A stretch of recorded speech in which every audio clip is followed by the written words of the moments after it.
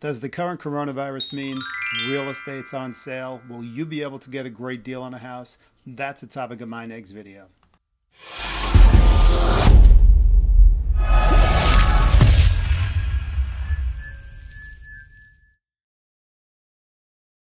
Can you, Mr. Homebuyer, get a great price on a house since the COVID-19 pandemic? Are the sellers giving their properties away? That's the topic of today's video. Hello, everybody. My name is Mark Schreier, and I'm a licensed sales associate with Century 21 American Homes Real Estate right here in Syosset, Long Island. Basically, everybody wants a great deal. Is this pandemic going to turn into a buyer's market? Is it currently a buyer's market? We're going to discuss some basic facts and principles. I'm going to give you some research that the National Association of Realtors has shared, current research dated mid-April, which we're in right now. Everybody wants a great deal. Supply and demand dictates a market. The stock market is going chaotic right now, took a very big dive, went up a little, dropped a little according to the news of the day. Real estate right now, particularly on Long Island, is sort of on a pause. It's on a standstill. Realtors can still sell properties. Properties are still closing. Not nearly the amount of properties that close compared to a traditional spring market. People are waiting on the side and watching, but the inventory has always been low.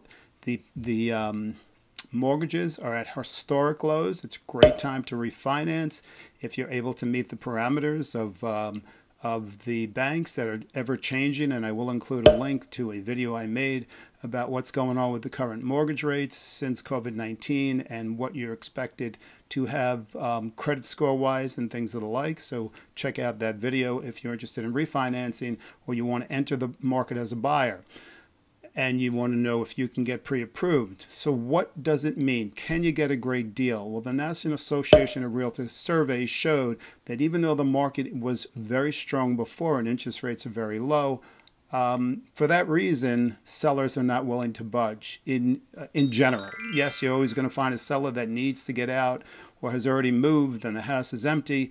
But in general, the realtors that were surveyed about their buyers, they did not, their sellers did not want to lower their prices.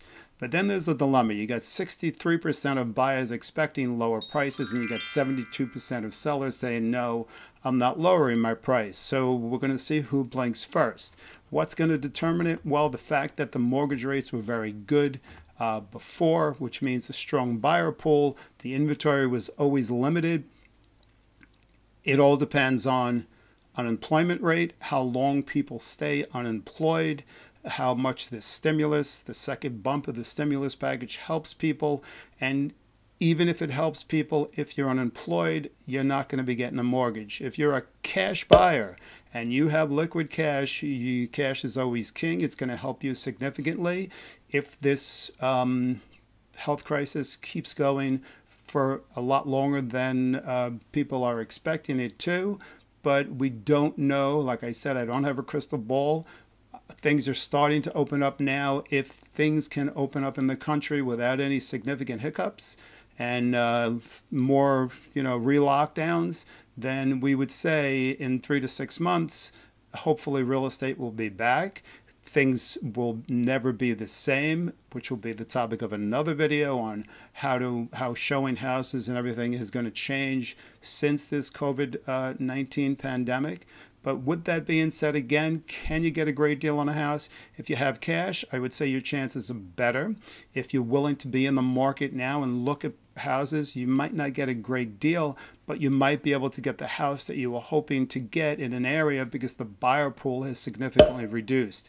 Can you still go through the transaction of buying that house and doing everything with attorneys and appraisers? The answer is, with a good realtor, a good real estate firm, yes. My company and myself can go through a total virtual transaction, never having to see the property, never having to enter the property. You can buy a property that way, and it also is adhering to the CDC and social distancing guidelines.